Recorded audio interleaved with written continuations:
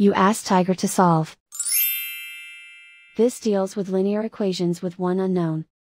The final result is v equals -6.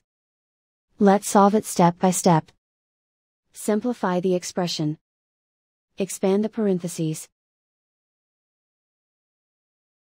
Simplify the arithmetic. Group like terms. Combine like terms.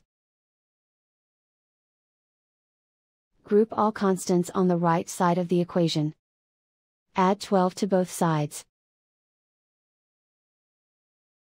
Simplify the arithmetic.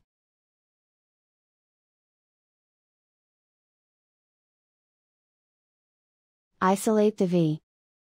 Divide both sides by -2. Cancel out the negatives. Simplify the fraction. Move the negative sign from the denominator to the numerator. Find the greatest common factor of the numerator and denominator. Factor out and cancel the greatest common factor. And so the final result is v equals -6.